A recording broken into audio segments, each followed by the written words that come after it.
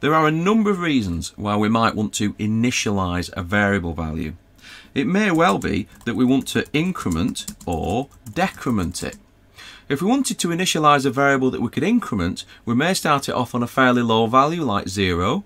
If we wanted to initialise a variable that we could decrement, we may start it off on a slightly higher value, maybe even 100. We may also want to initialise a variable that we can append values to. In that case, we normally initialise it as an empty list. Finally, we may want to initialise a variable to use as a flag.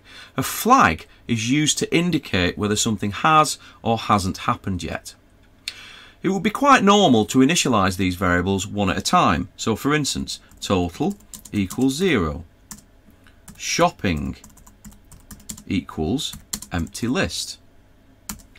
Finished equals false.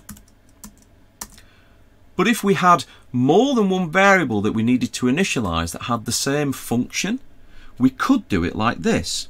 Total equals maximum equals 0.